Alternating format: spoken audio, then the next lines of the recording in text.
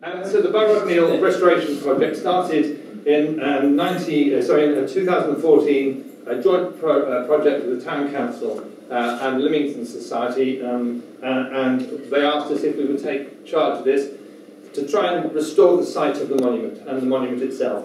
And so who was Sir Harry? Well, Sir Harry Burrard-Neale was part of the Burrard family. The Burrard family were the family that owned Warhampton House.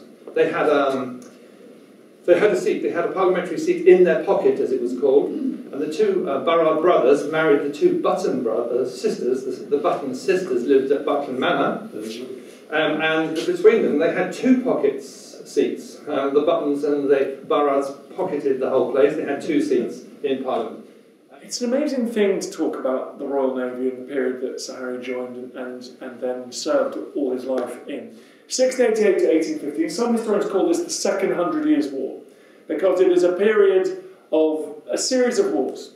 The 9 Years' War, the War of Spanish Succession, the War of Jenkins's ear, the War of Austrian Succession, the 7 Years' War, the American Revolutionary Wars, the French Revolutionary Wars, and the Napoleonic Wars. So, and taken as a whole, it's this period of gigantic, epic struggle between Britain and France, largely. Not as medieval England had fought for empire and territory in France. No, this is for a battle for global domination. And it would only end with complete global domination, complete victory of one side or another. It could have been British, could have been French. But it ended with British victory. It ended with British troops watering their horses in the Seine. It ended with the Duke of Wellington spending time with Napoleon's former mistress. It ended with British troops occupying Paris. And it could easily have ended. There was periods when it looked like it might work the other way as well. And the consequences of that gigantic victory are all around us this day. English, global language. Anglo-Saxon ideas of law, the Protestant religion, of economics, of industry, of politics, spread all over the world. So men like Harry Burrard-Neale played their part in a Royal Navy that was forging destiny not just this country but of the whole world.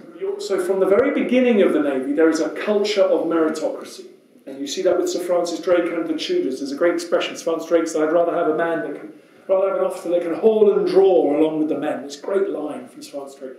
People say all the time, Britain is an island. You know, isn't it wonderful? No one ever invades Britain. Nonsense. Britain got invaded constantly in the medieval period. The French hopped across the Channel. Talk about those citizens of Southampton. Where do you think those big walls came from? Southampton was laid waste. I think it was in the 14th century. Could be the 13th. Enslaved, burned to the ground. And that was just one of many little raids. The French came at will, just as we went across at will. And what protects British shores are not the White Cliffs Dover, it's not the sea. The sea is actually a bridge, it's not a barrier at all. It's much easier to get on a boat in Calais and pop across to Kent than it is to walk across the Pennines. Complete nightmare. But it's very easy to get across the Channel. Hence, you know, the closeness of Cornwall and Brittany, the relationships, the language, the intermarriage that went on. What allows Britain to protect itself is the ships of the Royal Navy. And it becomes the central strategic. The 17th and 18th century politicians can't agree about anything else apart from that Navy needs to be strong. Some want a big army, some want no army, some want kings, some want no kings, some want this. But the Navy had to be strong, and that becomes this binding principle of British policymakers. And it meant that the Navy was always well funded. Not, you know, Charles II cut a few corners, but I mean, broadly speaking, the Navy was well funded and strong. And the British state transforms itself literally into, historians call it a fiscal military state. You raise taxes to pay for a Navy that protects trade, and the trade is your tax. No income tax in this period, not till the end. Income tax introduced in the Napoleonic Wars by Pitt, promised it was temporary. And in the 7 Years' War, which is a period that I know a fair bit about, that Sir Harry was born just after, in the dying days of. It's this miraculous war. Winston Churchill called it the First World War. There was fighting on every continent, and Britain wins everywhere. My favourite battle in the 18th century, we still have one, favourite naval battle, is not Trafalgar. That's really for amateurs, I'm afraid. The Battle of Quiberon Bay, ladies and gentlemen. There you go, sailors in this room, proper sailors. 1759, November. on a rising gale at dusk. A British fleet crowds on sailed into Quiberon Bay full of rocks and shoals to pursue the fleeing French who were trying to launch an invasion of Britain and fight this extraordinarily one-sided battle against this French fleet, just crushing them. An absolutely brilliant demonstration of gunnery, of seamanship, of navigation, astonishing battle. In the mid-18th century, the British realised that they can maintain a permanent blockading force off French ports. This is game-changing. You don't just turn up and hope you're going to sort of burn a few trading ships and then run out of fresh water and then get scurvy and go back to Plymouth. You maintain position, sailing up and down off French ports, year-round, virtually. Brest, Calais, these ports are closed, permanently closed. The economy destroyed. The ability of the French Navy to recruit, to train, to practice, to go to sea, destroyed. So after the American War of Independence, Sir Harry comes back to the UK. As you've heard, he plays a key pivotal part of the mutiny at the Nore. And I'd like to say a little bit more about the mutinies at Spithead and the Nore, 1797. They are moments, again, they are moments in which the entire British project hung in the balance. They are moments in which the fleet, which was the ultimate guardian, the ultimate protector of the British state, the entire British project, the fleet was potentially in a political... the Spithead was more about pay and conditions. To be fair, they hadn't had a pay rise since I think it was 1693. And so there were pay and conditions problems at Spithead. But on the Nore, you do get revolutionary, you get political activity. You get individuals coming forward trying to do a Robespierre or Napoleon. And it therefore is a moment of supreme danger to the British state.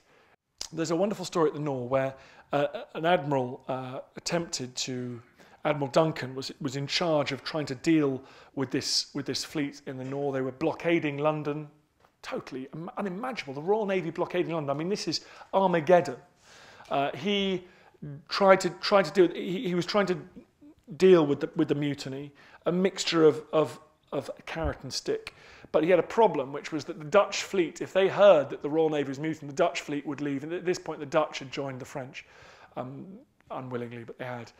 And so Admiral Duncan does something very special, which is he takes his ship, which had remained loyal, and he, with 2 ships, he blockades the Dutch Navy. At that time, probably the 3rd largest navy in the world, with 2 ships.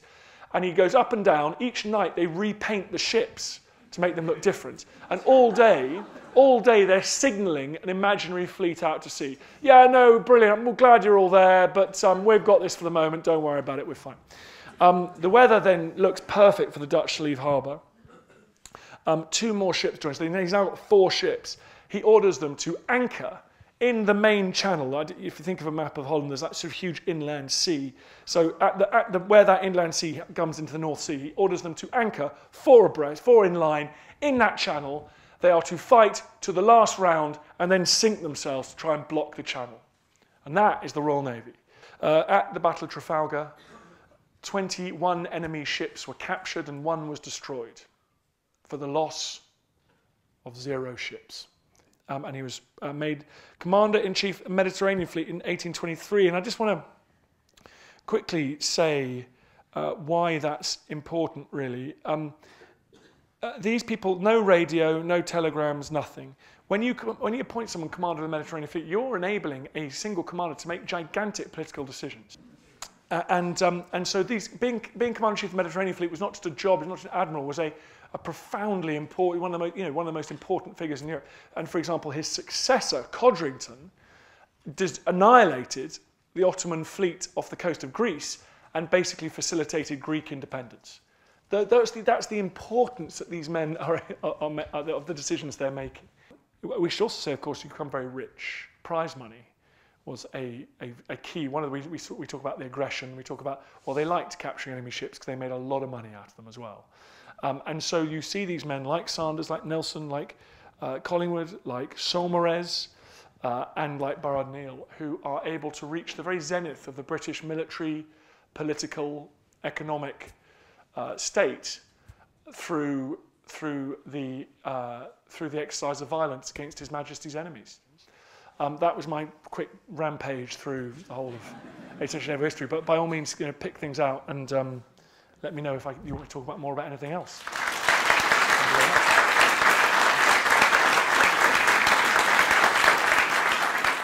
Young man, go for it. What are 3 things you should learn in history? Don't trust what you read on Facebook. So I'm serious. One thing history tells you, right, is that history is all about working out what happened. And it's about going, hang on, I've got a report here from the Admiral saying the Admiral was fantastic and made all the right decisions. I got a report here from the Captain saying the Admiral was completely useless. So what do I do about this? The answer is you look for other sources. You try and work it out. You try and think, well, who's more likely to be correct here? Who's got? And so that's the big lesson from history. And Britain voluntarily gave up its two-power. It had this kind of two-power rule, which the British Navy said for 300 years, we need to be able to fight and win against the 2 next biggest navies on planet Earth. And Britain gave that up in the 1920s because the public said, I mean, look, I love dreadnought, I love super dreadnought battleships, but I'd rather have, a pension. I think what's so exciting and wonderful about the Royal Navy in the 18th century is a great lesson to all of us, is the joy of the system. Is that you can create, we humans are so frail and capricious, but we can build heroes. Whether we're looking for teachers or we're looking for great nurses and doctors and scientists, if you put the conditions in place and have exams and fund teacher training and whatever it might be, there are Nelsons and Collingwoods and Jarvises and Burrard Neales in every generation. And actually, because the great thing, of course, Nelson dies and everyone's sad, no impact, doesn't matter. You don't need Nelson. Nelson came from a navy that didn't need a Nelson. He was a bonus. But Burrard Neale would have won Trafalgar, Collingwood would have won Trafalgar. And there's a few bad eggs like Graves at Chesapeake Bay, but on the whole, you've got this bench that is so strong because you've got a system that just spits out heroes.